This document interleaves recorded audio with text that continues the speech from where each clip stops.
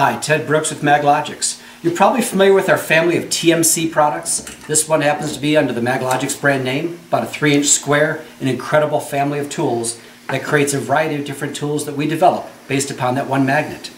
This is the newest one that Jim Michael, the inventor of the technology, has created. You notice it's a little bit bigger, weighs in at about 4 pounds or so, so it's still incredibly lightweight, and believe it or not, this guy's got about 1,500 pounds of breakaway force. But that's only the beginning of what you need to know if you're going to use a magnet, whether it's this one of our normal lifting magnets, one of our bigger lifting magnets, or even our hand lifter.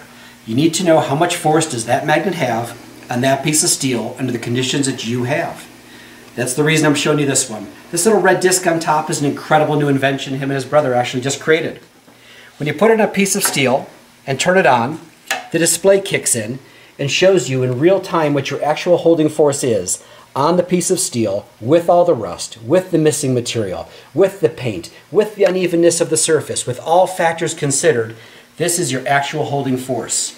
We're going to show you a variety of videos that show how different pieces of steel of different thickness, different air gaps, all create an absolutely identifiable change in the amount of holding force you have.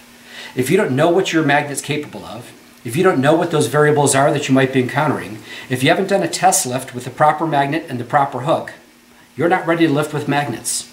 So we'll give you as much information as we can and make sure you're prepared to lift safely and have no employee accidents.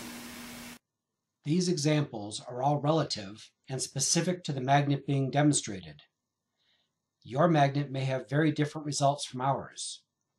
With our multiple pole technology, no other magnet in the industry today is more effective with small air gaps up to about 20 thousandths of an inch, as shown in these videos.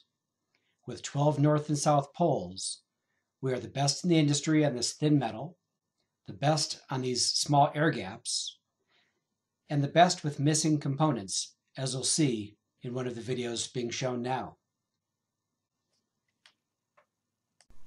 A 10th thou air gap is typically considered light surface rust, maybe some surface imperfections.